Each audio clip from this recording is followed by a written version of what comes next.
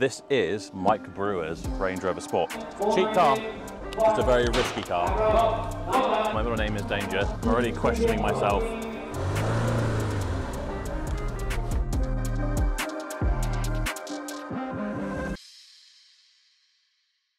Right then, this is Mike Brewer's Range Rover Sport. Oh, that's awfully plasticky. I never realised that before, but that's very, very plastic.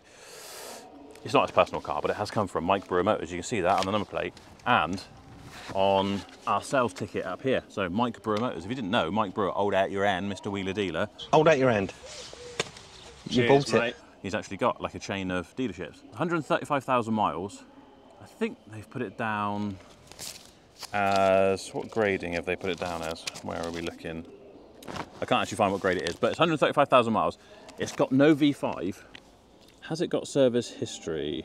V5 not present. Number of services, 8. Yes, it has. Well, it is quite high mileage, but it'd be interesting to see how it runs. I originally completely just ruled this out. A, because the suspension's pumped up like this. And I thought, oh, why is it up high? Is it maybe stuck in that mode? But I think actually, having looked at some of the other Range Rover Sports here and anything else with air suspension, they pump it up to its highest setting so you can see that it does go up and it stays up, which, you know, makes sense. It actually looks all right inside. Don't know whether it'll... Is our key here? Will it open? Oh, it will. It's a HSE model, so a reasonable spec. All the wheels would want refurbishing. Should we see if this one's got a power tow bar? No. We have got some genuine looking mats, spare wheel, and a sponge. That's a genuine Jaguar Land Rover sponge. I think it must be like packing. Yeah, now I completely discounted this at first because of the mileage and the fact that it's got no V5. But then I've just remembered that I do have someone who's asking me for a Range Rover Sport for under 15 grand because they've seen me buying them recently and they really want one, but that's their budget.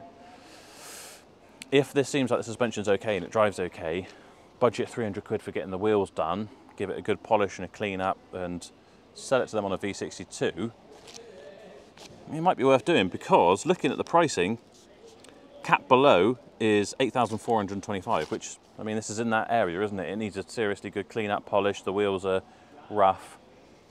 Cap average, 9.5, so probably realistically the value of this trade is 9. Cap clean's 10,700, and it says cap retail is just over 13 grand. But I guarantee you, in fact, we'll have a look now at Auto Trader, our Auto Trader portal, I should say. And I bet if I enter this information, the retail will be nearer 16. Retail, 15,200. So, it could be the perfect car for that. I had discounted it, but I'm considering it more now. Maybe if it goes for, I think if it goes for under 9, it would be 9.5. Make it 10 all in. It'd be worth doing. It'd be worth buying. I would have to drive it 6 hours, not 6 hours, 4 hours home. It'd be lovely if it drives right. If it doesn't, it could be a nightmare. We'll keep an eye on it, see what happens. This is another Mike Brewer car as well, actually. The one in front.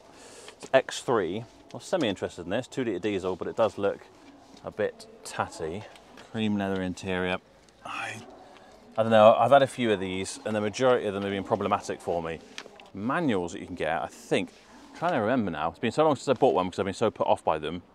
But they basically have gearbox transfer box issues. They just like clonk going backwards and forwards and things like that. But, God, that wheel was awful as well. It just puts me off them, but I'm sure they're lovely cars. I know they're really, really popular, but not sure I really want to risk any potential problems with it. It's only on 90,450 miles. It's got the V5, this one. It's got an MOT till January next year, but I won't be bidding on it. But it'd be interesting to see what it goes for. Online, 9.5 roll, 9.5 I've got, back in the back now with 9,005, Hallman 9,500 to the back, at 9.5 and selling again, 9,500 to the back now with 9.5, 6 online, I've missed you there, 9.6 I've got, online, F5 to then, 9.6 once, twice, at 96, F that's your set, outright. Maybe I should have gone a bit more. A bit disappointing, that Range Rover, actually. I didn't realise it was going through so bloody early. Right, I'm going to go and try and find... It's not necessarily the next one on the list, but it's one I'm most interested in. Not I think I've even looked at it. Another Range Rover Sport, number 93, because potentially it would suit this buyer that we've got for a... I'm asking for trouble, really, trying to sell a Range Rover Sport of this era, the 494, for under 15 grand, but as everyone keeps telling me I'm buying all the risky stuff, my middle name is Danger, so where are they all coming from? Down that end. I think we need to go down the end here. A Range Rover Sport should stand out like a sore thumb, really, but no, it's a Discovery Sport, isn't it? Ah, back here, I reckon. Oh dear, that doesn't sound healthy, does it? Right, no plates on it, so it's not one we could take back today, but that's all right. Nice colour, it's kind of like dark grey. It's got black wheels that need redoing, they're looking a bit eczema-y. 141,000 miles, got MOT till February next year. V5 not present, which it's a pain, but it's not the end of the world, especially if you're talking about having a budget one. One key, and what did it say about service history? 1. Cream interior, which looks all right. Interestingly, it's got 3 leaflets in here that says "at scene of accident," like information booklet. That's going to need painting. Thought it might have just buffed out, but it's not. It's broken right through the paint there. Don't know why it hasn't got plates on. It's listed with its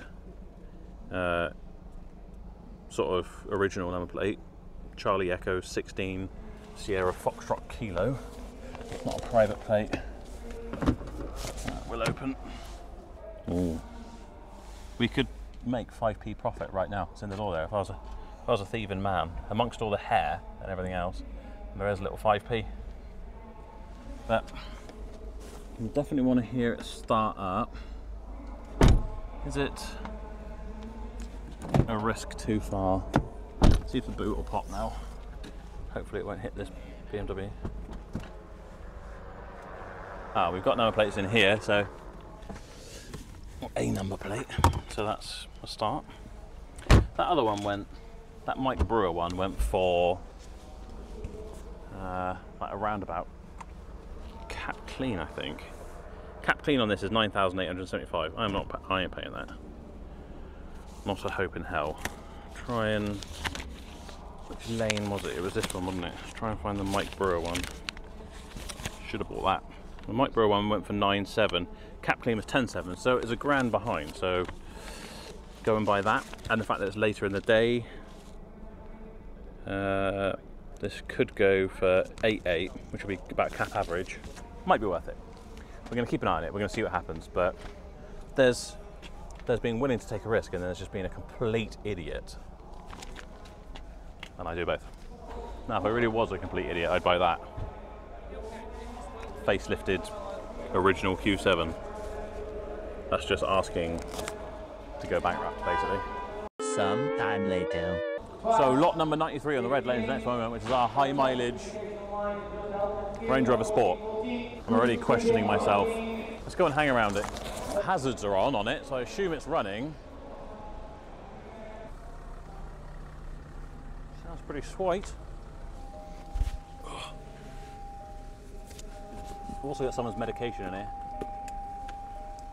Oh, I can't get in. You're gonna have to get in, Toby.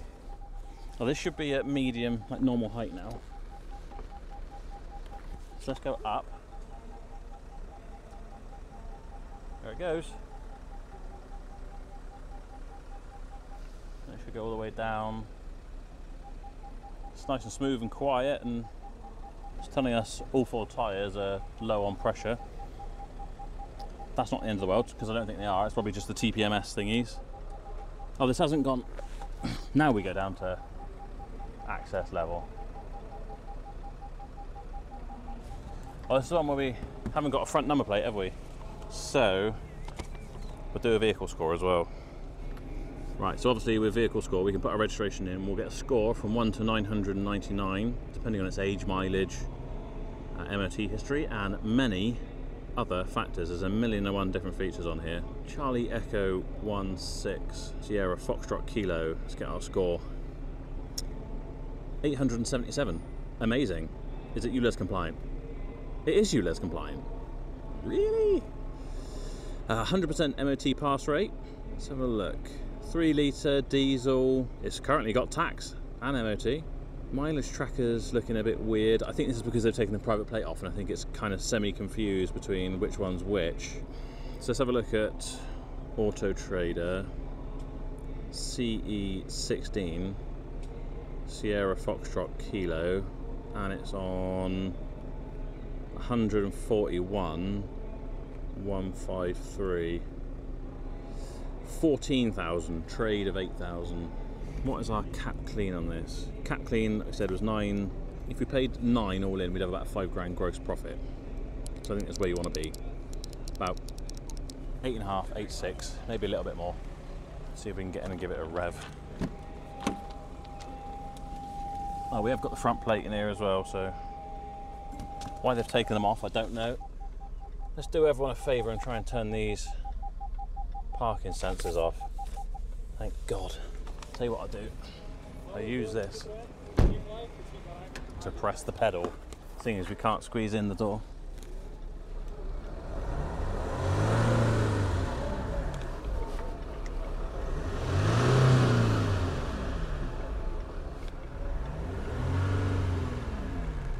How does it sound to you, Toby? You're around the front, a bit rattly. Go and give it a little rev with the number plate and I'll listen to it.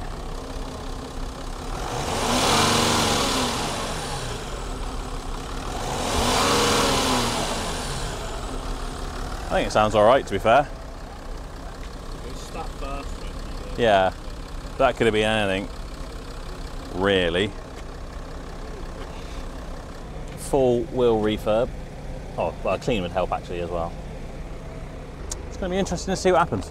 I'm going to go for a little pre-bidding whittle. So I'm going to have a little wee and then we'll see you when it's in the auction hall.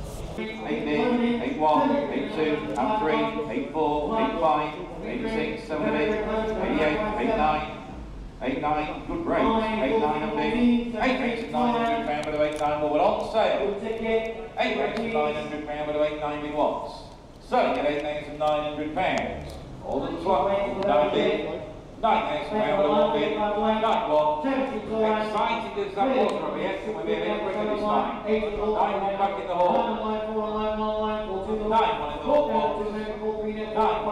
twice, 5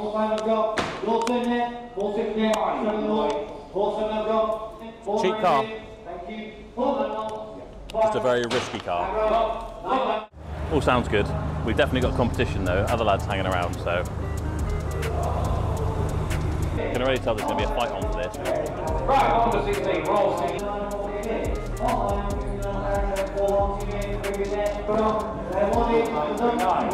Sorted, we've got an RS5.